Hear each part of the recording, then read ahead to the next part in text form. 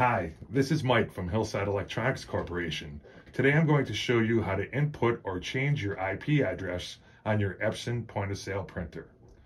First thing you will need to do is connect your printer to the network and turn the printer on. Next thing you will need to do is download the Epson Net Config software, which you can find on Epson's website on their driver page, or you can Google Epson Net Config and download it from there. Once you have the program installed, from the Start menu, open Programs, find Epson Net Config, and then you'll see Epson Net Config again. We'll open that up. It'll open the program, and it should locate your printer that you're trying to change the IP address on. It'll usually go by the MAC address and the IP address that's in that printer at that particular time. The MAC address is located on a sticker on the bottom of the Ethernet port. Next thing you'll have to do is click on that printer, then click Configuration.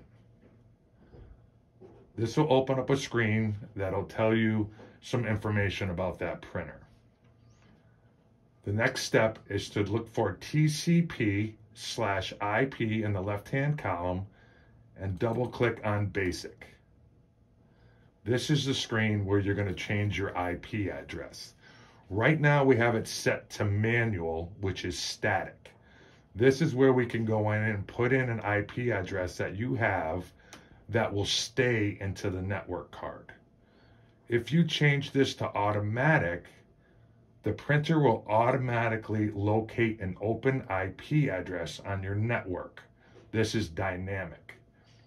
What will also happen with a dynamic IP address, it could change at any time due to power failure, or if you move your printer, it'll change the IP address.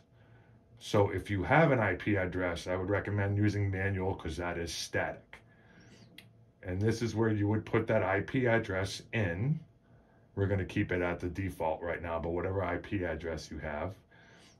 Then also for the subnet mask, if you need to locate what your subnet mask should be, we go back to the Start menu, Programs, Accessories, Command Prompt, and at this command prompt, we're going to type in IP config. When you hit enter, scroll up a little bit, you'll see what the subnet mask is.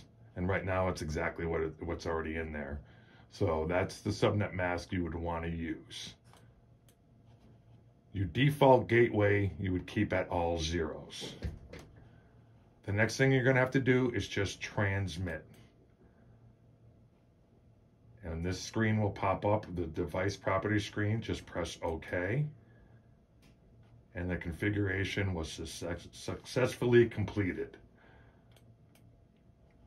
Now you can close this program and you should be able to go on your network and print directly to this printer. If you have any questions, you can call us at area code 413-238-5566. Thank you very much.